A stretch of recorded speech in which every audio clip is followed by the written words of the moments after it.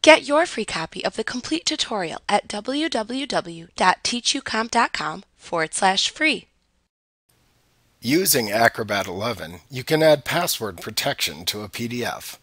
There are two kinds of passwords that can be added to a document using Acrobat. A document open password allows a user who enters the password to open the PDF. A permissions password allows a user who enters the password to change the permissions of a protected PDF so that the document can be edited or printed. To add password protection to a document, open a PDF to Password Protect in Acrobat and expand the Protection panel in the Tools pane of the Task pane. Next, click the Encrypt drop-down button and then select the Encrypt with Password command from the drop-down list that appears. The Applying New Security Settings message box appears and asks you to confirm that you want to add security to the PDF.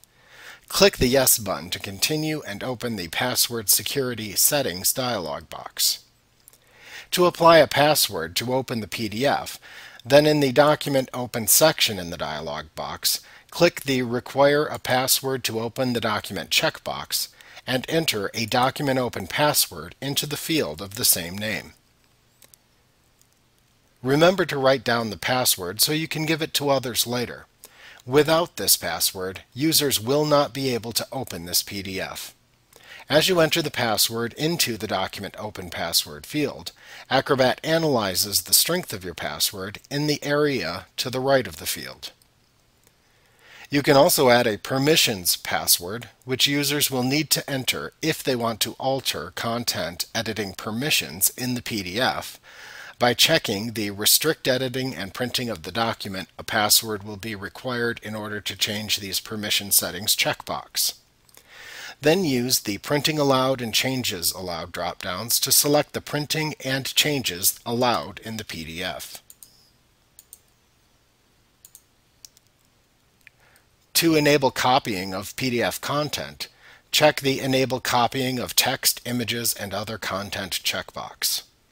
To enable text access for screen readers for accessibility, check the Enable Text Access for Screen Reader Devices for the Visually Impaired checkbox.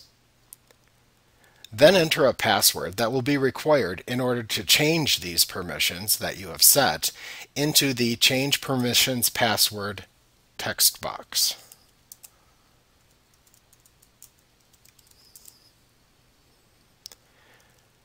In the Options area of the dialog box, you can select which parts of the PDF to encrypt by choosing an option button, as well as selecting an Acrobat compatibility setting from the Compatibility drop-down.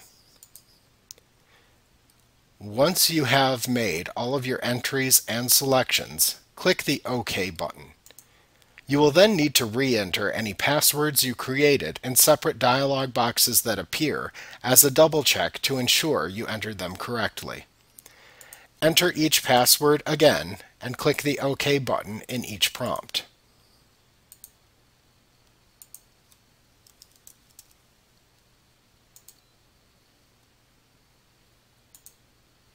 After entering any passwords again, be sure to save your PDF by clicking the Save button in the Quick Access toolbar. Note that security settings are not applied to a PDF until you save the changes made to the PDF. Like what you see? Pick up your free copy of the complete tutorial at www.teachucomp.com/free.